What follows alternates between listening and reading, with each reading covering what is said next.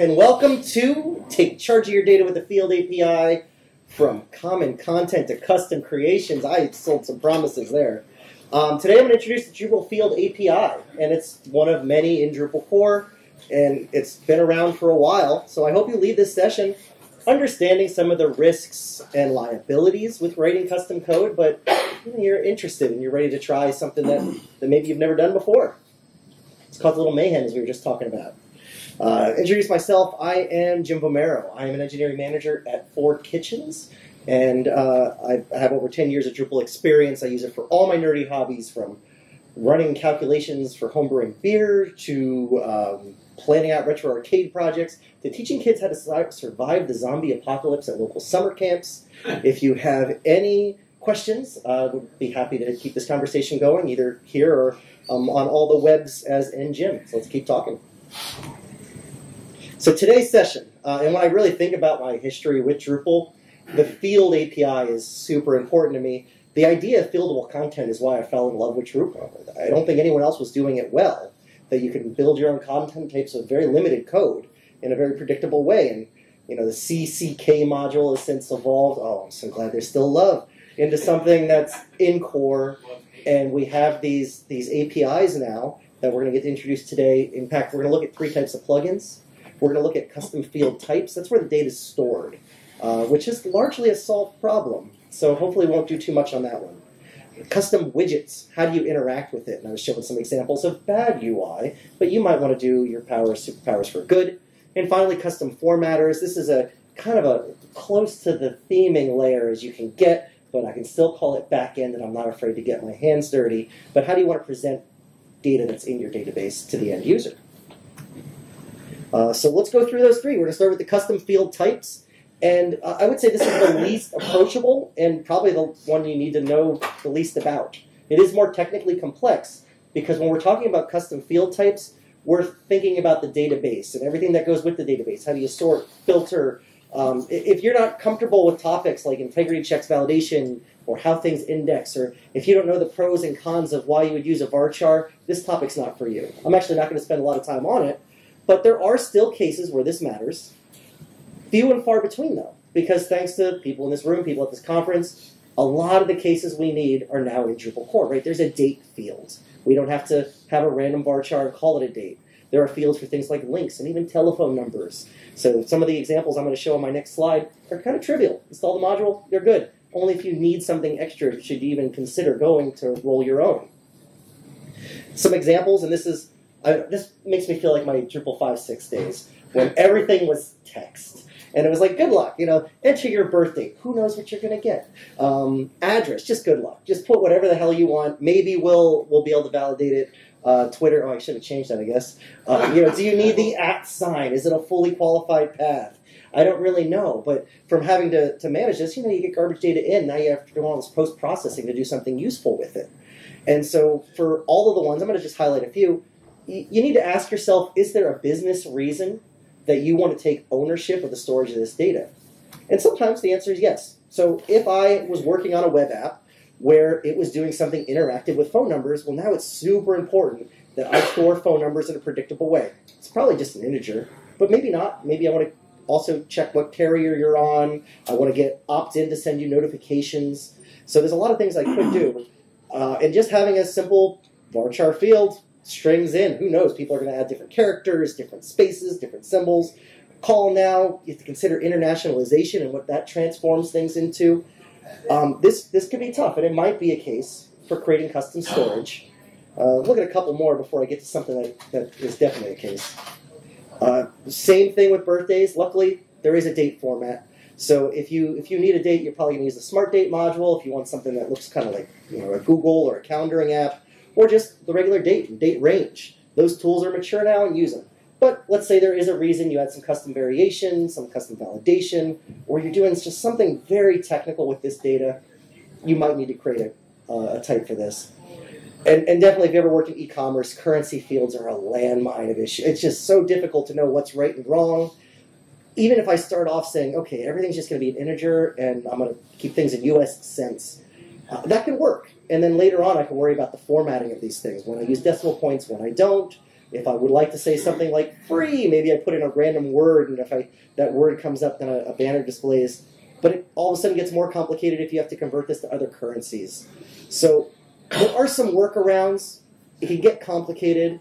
For example, on some sites that I've worked on in the past with currency, I'd have one field which was like the programmatic one, an integer, and then another one which is actually displayed to the user, and I can dress it up and put phrases in like 2 for $5 rather than putting 2.25.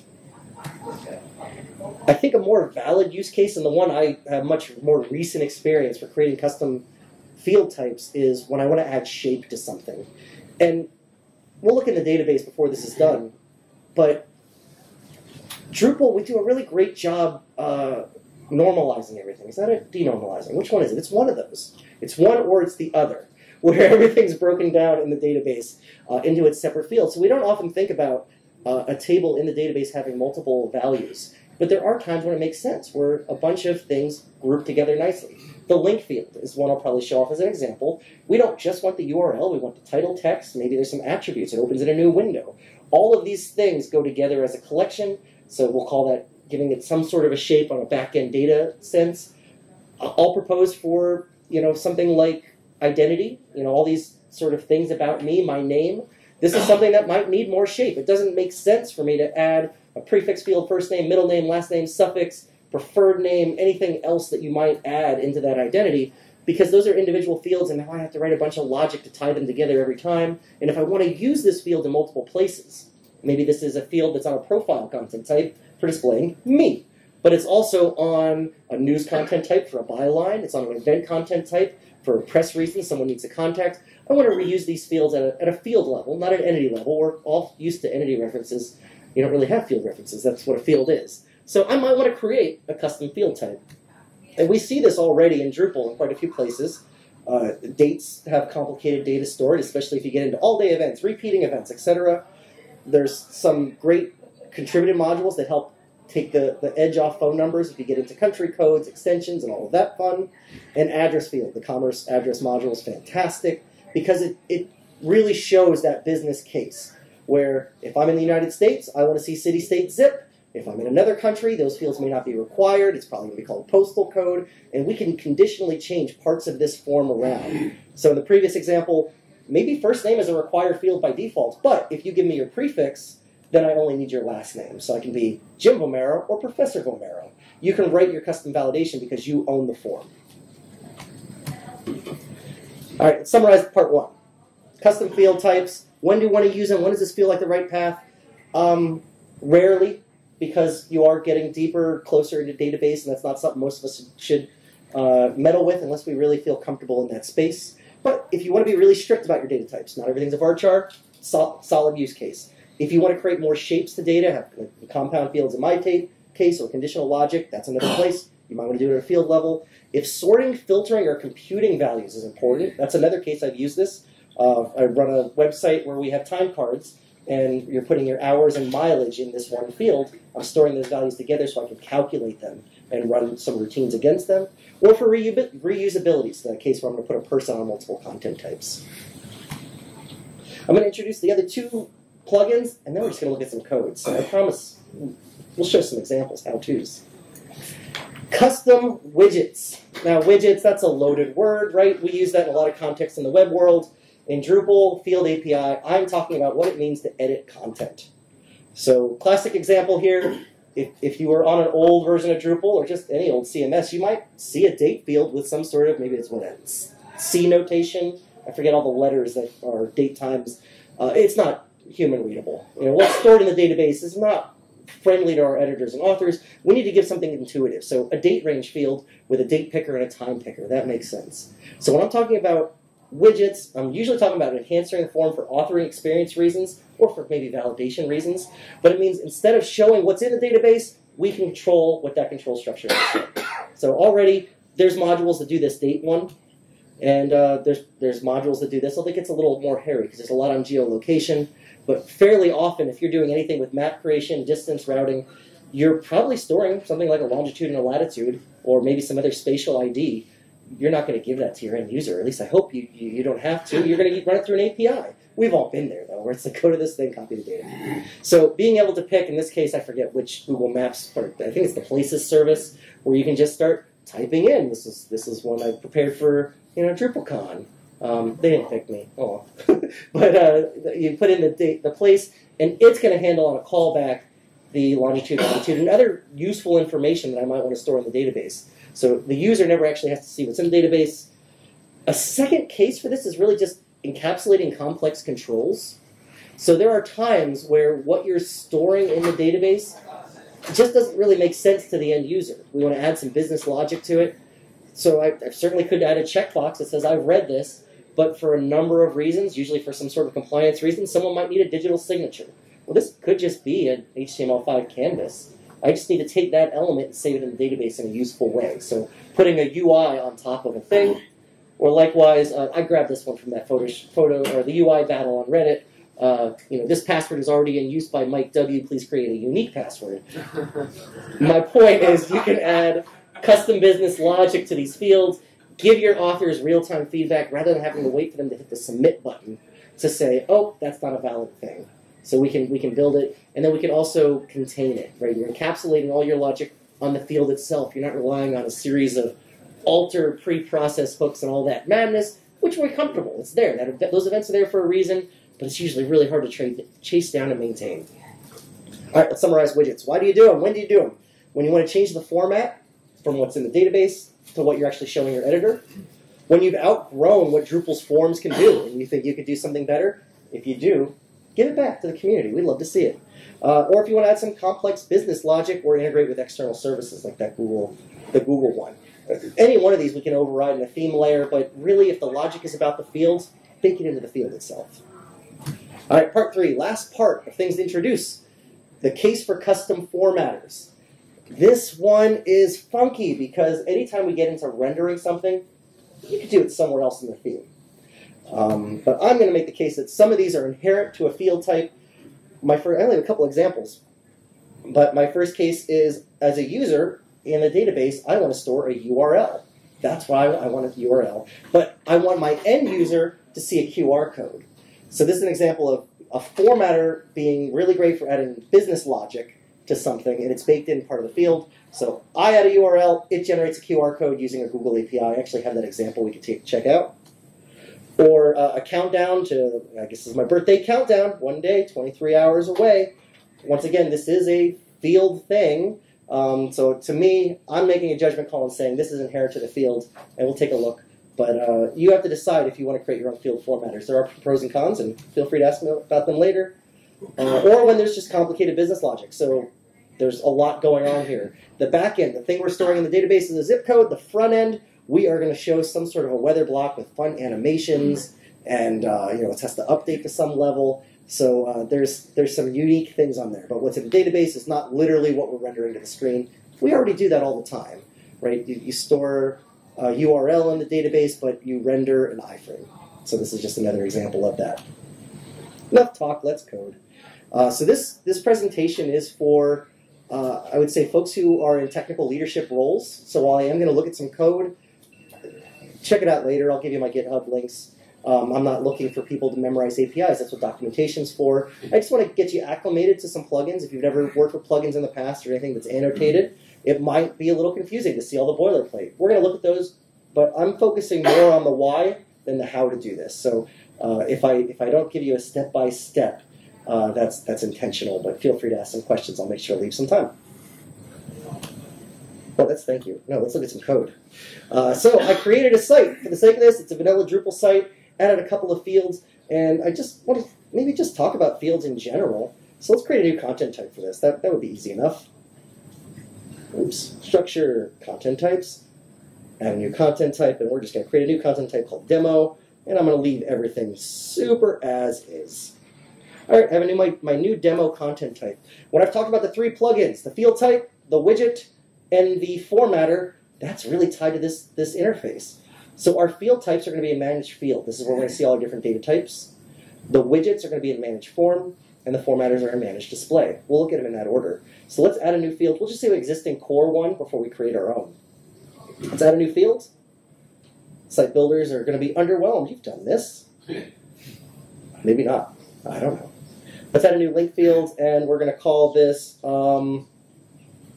don't know, homepage. No, that's not helpful. My URL. Yeah, that's super generic. Save and continue, and I'm just going to accept all defaults. I'm going to assume folks here are familiar with the Field API. And there, I've created a new field. The field type is a link that, of course, is the human readable name, but it does have a machine name too. Let's take a peek at what this looks like in the database. Let's create some content first. Add content. Demo. Hello. And I just accepted the default, so I have the title text and the URL there. Is AskJeeves still a thing? I don't know. We'll just go AOL. My homepage. Oh, should have done GeoCities. Too late. Gotta live with the regret. So I have a link field. I've added some data. That one field had 2 elements it was storing. For folks who don't experiment in the database, this is your chance to maybe get a little tour. I don't think you need to know this, but it's amazing how much it can refine your programming when you start to understand how Drupal organizes stuff. I did my best to increase font sizes. The MySQL Workbench just doesn't behave well, so I'll try to describe things. Updated the fields, so coming on down, I see that there is a set of tables. Fields are unique per entity. If I were to create a field on blocks or on users, they're going to have a unique set of tables. This is on nodes. So I have a node, field, my URL. Let's inspect that table. And I see that on the bundle content, or the demo content type, on node ID 2, revision ID 2, there is my URL and my title. So there are the 2 pieces of the thing I'm storing in the database. 2 components stored in one. If I was doing that, and maybe we will, look at that like mega field of all my name pieces. It's nice to be able to separate those. In fact, most Drupal fields are only going to store 1 value in there. If it's a text field, it goes in there. I guess if it's a formatted text field, you'll get the content and then the text format, filtered HTML, whatever it may be. But in general, Drupal breaks it down, and you usually end up with multiple fields. So I have this field, and then I'll also have a field for any revisions of this. So in that case of, let me create, and I did actually just as a chance to look at it. It's probably on the profile. If I wanted to create all those name fields, prefix, first name, middle name, last name, etc., and each one of these is a custom field in Drupal. That's 1, 2, 3, 4, 5, 6 fields. That's 12 tables, bare minimum. And they're not really related. I just decided they were related and put them in a field group. So I would like to, before we're done, let's do it now. Let's just create a field. Let's do it. I have my repo with all these examples available, so I will. I'll make sure that you get a link to that, the closing slide. Pro tip: make sure you're in the password field before typing your password on the screen. Yeah. Here's an example of the link field. So I wanted to start off by showing what this is and giving you a tour. I'm going to zoom in a little bit because this is a small screen. And hopefully I didn't zoom in so much that everything's truncated. Let's give it a shot. I'll just describe. This is a link field, and anytime we do something in a plugin, there's usually a naming convention, and the naming convention matters. There's a plugin discovery piece that's looking in specific folders, checking specific namespaces. You don't need to know all of that. Just know that when you're frustrated trying to create plugins, chances are you didn't change the name of something, either the name of your module in the namespace, or in this case, the class is link item, so the file name must be linkitem.php. And it follows in this case, it must be in the module source, plugin, field type. All the capitals have to be capital just that way. So you'll find this in any example. There's tools that will help you generate this code. Let's take a peek. Something else that you may or may not be familiar with as we're talking about plugins is this annotation. Love it or hate it, this comment is functional. It has meaning. There's a discovery mechanism that's going to pass these, and usually, I think almost all of them, if not all of them, work on cache clear or some other action where they're going to update an index of all the things it has discovered. So I see that this field, begins with that field type, has an ID of link. It has a label of link, capital L, that's the one we saw in the node form. A longer description, we saw that as well, I think. It has a default widget. So if you create a link field and don't set a widget, which is what I did, which one do you get? You get the one called link_default, a default formatter. And then there's some constraints that's probably beyond the scope of today's presentation, but you can think of all the validations and stuff you could put on a link. From there, there's my link item. There's only one method I think you need, and it's the form itself. Let's see if I can successfully go in and out of this while keeping the screen large. Try not to get to my navigation tools, not the settings form. Oh, I'm sorry, I'm thinking of the wrong one. So there are two methods you must have on this. There's the property definition. This is where we're going to describe using the data definition, field storage definition interface. It's a robust one, but there's a lot of examples in Drupal's code. So if you're unfamiliar with this and you're like, what are my options? And you can't find it on Drupal.org, I encourage you just to look at examples, and I'll do that in a moment. But it's fairly easy to read. It's just sometimes hard to know where to get started. We're saying that our field has actually 3 things it can store. The URI, so that's the destination, the title, so that string we're going to use for title tags or maybe to replace it, and then a series of options, which can be a bit of a junk drawer. A lot of modules will throw things into place like that. And each one of these has a label. I'll see these. So that's the property definitions method. There's a second method you have to declare in your custom field type for schema, and this is using the database API. So once again, if you're familiar with it, this is not worth reviewing, but if you're not acclimated, I'll just kind of go through it a little slower. You're going to talk about each one of those columns that I just mentioned. So URI, title, and options, and describe them thusly. You can copy these and see other ones in action, but you can see you're giving it a size that's important every time you're working in a database. You might also pass through some things like some large or unconventional objects you can serialize automatically, or say store as a blob. But almost everything you're going to do is going to be like a varchar, int. It's rarely that you're doing anything complex in a database because you want to make sure you're agnostic beyond just MySQL. And you're setting an index. So, once again, I'm not getting a database, but if you're used to sorting and such and searching, indexes are key. Let's create our own. It's nice to look at this. I am going to cheat and go with the done content, because I find that when I code in the session, I just use up all my time. So be it. I'm not going to live code it, but I will show you. I have this module. It's in that shared repo, and it's called Fun Fields. It's where it's going to have all the examples for today. So in source, plugins, field types, I have this one called, what is it called? Mega Name. Mega Name field's going to use those 2 methods. I filled out this attribution, so I gave it some unique identifiers. And then I have those 2 methods. I have the schema method, which is going to go through every single thing I want to save in that mega name field. Prefix. I have a prefix for other, like there's, pick Mr., Mrs., etc. And then I have another one that stores other values. First name, middle name, last name, suffix, and then a nickname. So each one of these, I'm just sort of setting its defaults for the interface, and also, here's the interface, and the one above was for the database. Let me see if I can close this, go back and forth. So being able to pass these properties and say, okay, here's my prefix field, its label is prefix, here's a description of it for the few interfaces that actually show descriptions. Nothing earth-shattering, but hopefully you can use this as a starter for when you want to create a custom field. Oh, is empty. I don't know if this one's required by the interface. We can check. But I always like to include this one as well. For if you were creating a new instance of the content, you fill out the widget, and you click Submit, what happens if that field was marked as required? So this is one of the places where I always want to have an isEmpty method, where I can double check what does it mean to be empty. And in this case, the only thing I said is you have to fill out that last name. If you don't fill out the last name, then throw the error. But I could have changed my own business logic. I could have added dynamic logic. I gave an example of maybe if I have a salutation, that's enough. Your CRM may have some very specific restraints around what it qualifies as like a person. And so you need to maybe mimic that here.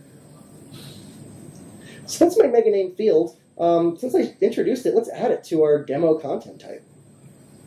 Isn't that here? Sure is. Add a field. I already ran the clear caches, so all my fields should be in here. I scroll down till I find yellow. If you see it, there it is. Under general, I have my mega name fields. And we are just going to call this mega name.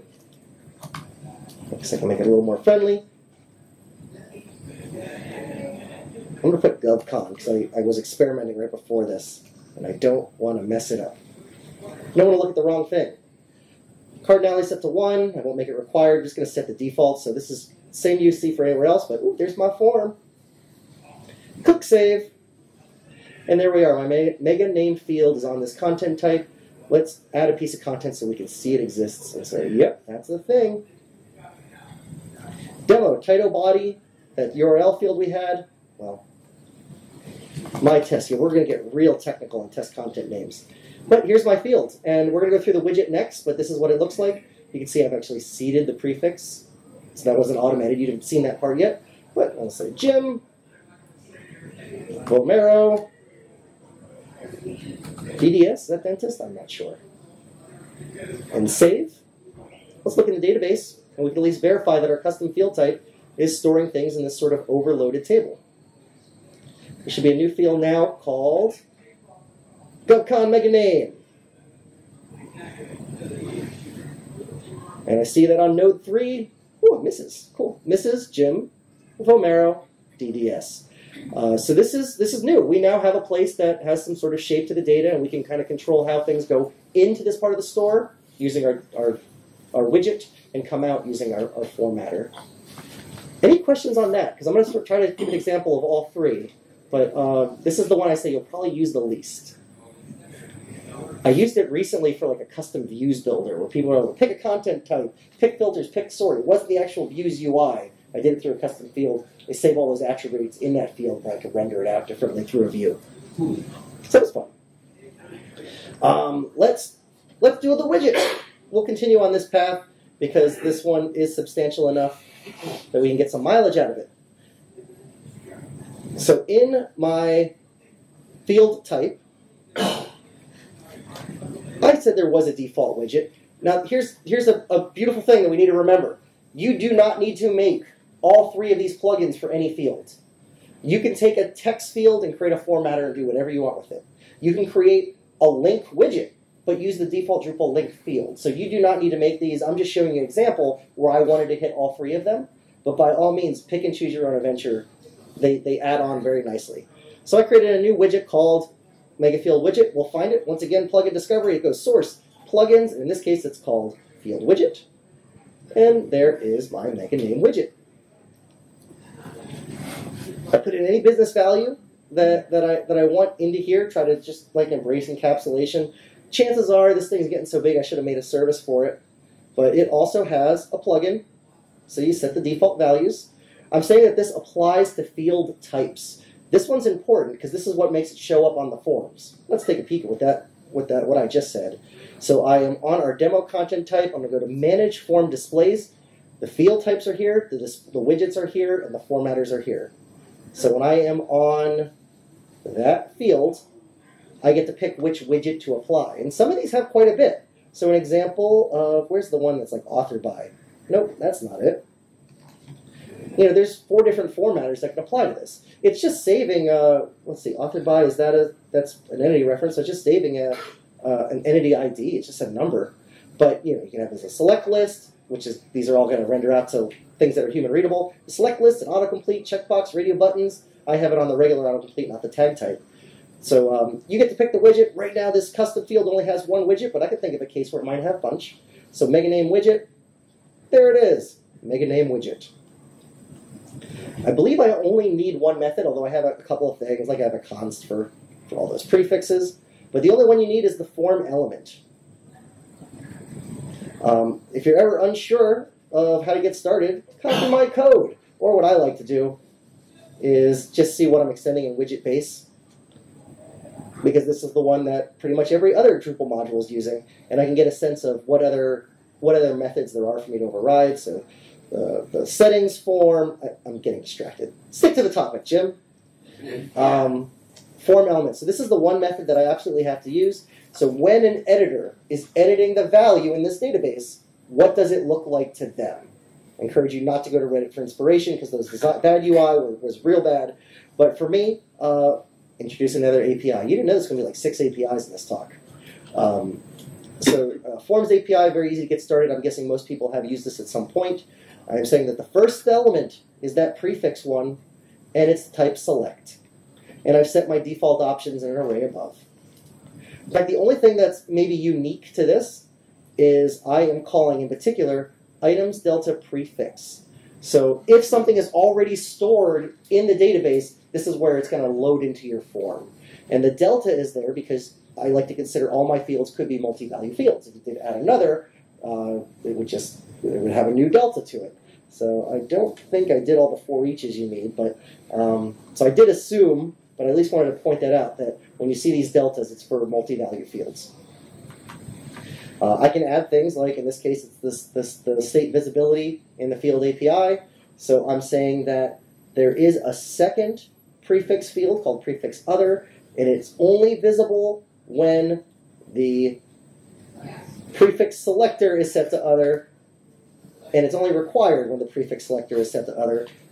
Let's look what this is. I mean, this has nothing to do with my talk, right? This is just Forms API. But let's look anyways, because I think I'm actually giving it some value. So by default, I have my list of prefixes. If I select other, this new one is now here, and it's required. If I turn it off, it is hidden, and it's no longer required because I don't want it to yell at me. So this is an example of adding some business logic to the field itself. There's other ways I probably could have done it, but it's part of the field as far as I'm concerned, so I want it right here. Everything else is super straightforward. That's a widget. Done. And the last thing is the formatter. How do I get this thing out of the database and show it to a user? I'm going to make sure I actually made one for this. Let's take a peek. Field type. I made a lot of examples just in case you had some good questions. So this is the field type definition. I said the default formatter is called mega name formatter. Just like before, follow naming convention. Source, plugins, field formatter. There it is. And I only have one at the moment, so my formatter is just called mega name formatter. It's going to list as mega name, and it only applies to mega name fields. If I were to, add on link fields, my formatter would now appear for that in that list. But that wouldn't make sense for the data I'm working with. In this one, I think there's only one required method as well. It's view elements. So this is what do we render. I am doing that for each because I'm just assuming that my form might have multi-values. And I'm going to render it out. I wanted to show an example of rendering something through a custom template. I keep saying like this is dangerously close to theming work, but I'm trying to encapsulate it. So in this case, I'm taking my field and I am passing all of those values to a template. That's beyond the scope of this talk too, but I just wanted to show what it would look like to have a custom template. There it is. So it's nothing special, but I'm able to do my business logic in a pretty clean place. The only thing I'm passing to Twig is the values I want to render and the HTML around it, as opposed to putting like conditional logic. Is prefix set to other, then use this value. I don't have to traverse all that. That's all handled in more of a controller space. And I click save, and we should see, I don't think I showed it off before, there's my little view of everything that's in that template. Hooray! I'm going to show off just one more example because I want you all to load this up on your local, and that's a color picker. So I created a new field type, and I'm going to be real quick on this. And the field type has 3 columns, red, green, blue, and they all contain ints. So this is about storing colors. But that's all it is. That's my color field.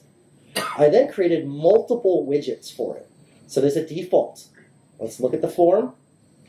The default's just letting a user put a number in. For red, a number for green, a number for blue, and the number to be between 0 and 255.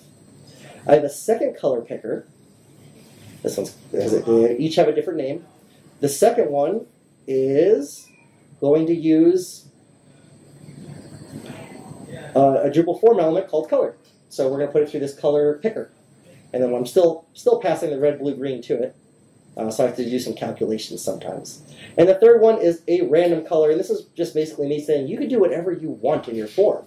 Think about your authors and create experiences that match their workflows, their work styles, or the sort of language you use in your business. So for me, I went all in. Remember I told you I don't know what a grid is? I lied. No, I said I didn't know what a flexbox is. I don't really know. So someone else hooked me up with the form. I just wanted to show an example of attaching JavaScript to a custom widget.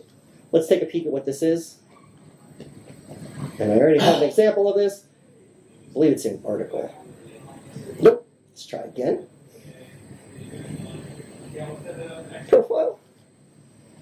Last one, because there's only one left. Basic page. Here are my 3 examples. So same data is being stored. What's being stored are 3 integers between 0 and 255. And that's exactly what I can put here. So 0, 0, 0. The second was, let's use a color picker. And we'll make this one just straight up red. And the final is, I just wanted to show an example of adding some JavaScript and markup. So this is my random color picker. I don't know what's going to be there. I refresh the page, something new comes. Maybe I pick that green. So 22, 85, 22. Let's click save. I need a title. And I see them rendered out. So my first one, 0, 0, 0. My second one was a red. And my third one, oh darn, it didn't work. Maybe I didn't click the right one. I'm not sure.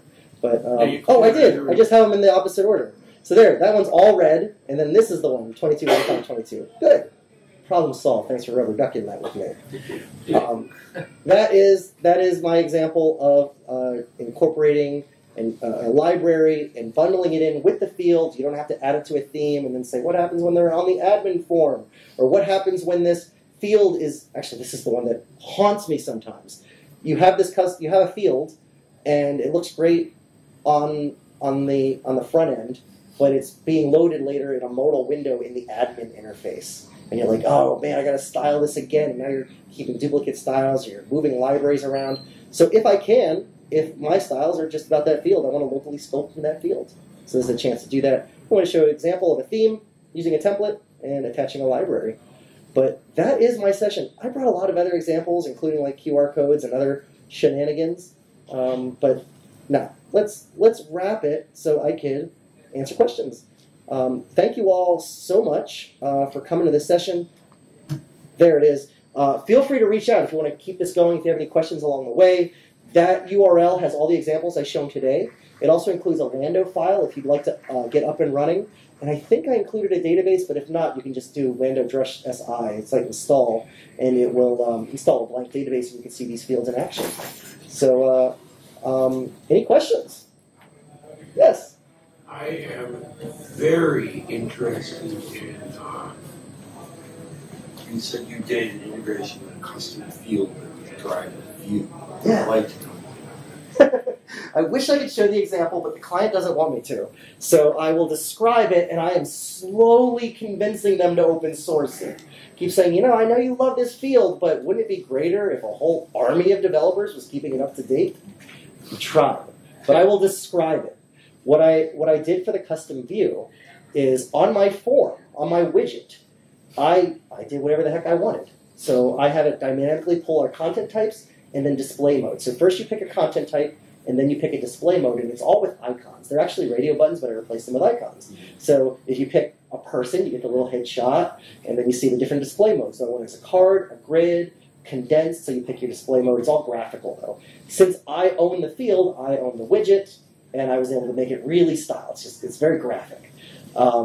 Then there's ones for sort order, so I go up and down for that sort of thing. I forget what icon we use for sticky at the top of lists, but as they're going through the widget, they're filling all of these things out. When I get to the bottom of my field, and I think I might have an example in, oops, that's the database. I think I might have an example here where I have to massage some values together. It's probably color picker. Yeah, the widget. Default. Do I have it, or did I skip it? You're right, it would be the field type.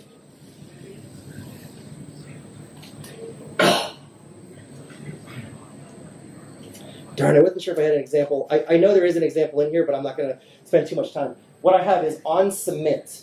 I take all of those values in my custom form. I'm not actually going to store those values individually in the database because I expect my views changer to change over time. And I don't want to create a bunch of columns in a database table that are going to change the meaning and slowly get corrupted, start having like integrity issues. So instead, I take all the elements in that form and turn them into a JSON object, and I serialize it and I store it in the database. And so anytime I want to render that field, I unpack that object, and now I just have a series of parameters that I can programmatically create a view. Yeah, so how actually did you feed that to the view? That's the part of really interest. I don't remember if I used Twig Tweak, but there's a couple of projects that will help you programmatically create a view in a way that's not verbose. And so just in a custom block, I call that field, like loading it on the node, but I'm rendering it through a block. And I think it was Twig Tweak. Like Drupal, does anyone know it off the top of their head? What? I didn't know Twig Tweak, but I didn't know it could do that. I thought it was. I could be wrong, but there are some modules that will let you programmatically render things like blocks and views. Yeah. And so I am just passing that whole serialized object as a parameter to the view. And then in the view itself, I'm unpacking it and saying, okay, you're a sort, you're a filter. I'm trying really hard to not recreate views because that's my target audience here are folks who are not very aware of Drupal's APIs. But so on the views side, you have to like expose the filters and all that, and that's how you pass it in. Correct. So I'm passing it in as a contextual argument, contextual filter, and so that could just be anything. So I did create a custom views plugin. If you're interested in how to do that, I made a talk about it. Find it on Drupal TV. But I did just a contextual filter, pulls in that serialized JSON object as a string, just JSON, and then it starts to unpack it in different ways, and it will replace things like our filters. So it'll say, okay, cool, this is just for this content type. It applies that logic late, but it all does it pre-query. So there's one, I really want to open source this. I'm going to keep working at it. Actually, that is fascinating. You could open source something that is like it, not that specific dedicated. I hope to. The hardest piece of this, and what's making the code very ugly, is respecting AJAX callbacks when there's multiple dynamic views on a list. It's been a lot. So do you have any examples of where you've used complex fields, like file fields in one of these collections of fields? Yeah. That's tied into the wired into the whole file API? Sure. An example there is, this was for a hospital network that had very strict rules. We all know in government, very strict rules sometimes on data storage. So I needed to store user-submitted files, that's already scary, into a very specific S3 bucket. And so I started to play around with event subscribers and try to grab that file and put it somewhere else. And I eventually decided, no, this is bespoke to what Drupal normally does. So I overrode the file logic outright.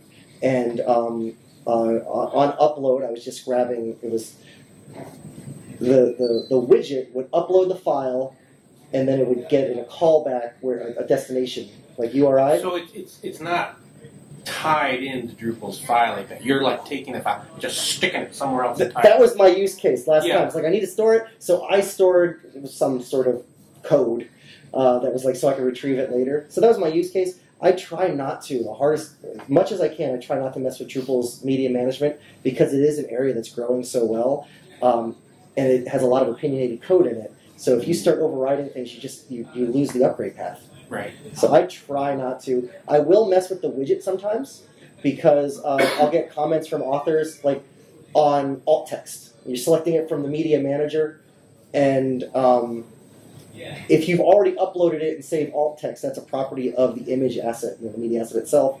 But our authors weren't aware of that because they never saw the form again. So I will sometimes mess with the media management form, just be like, hey, by the way, this is the alt text. You need to change it. That's a hairy spot. There's a conversation going online, but it's like 6 or 7 years old.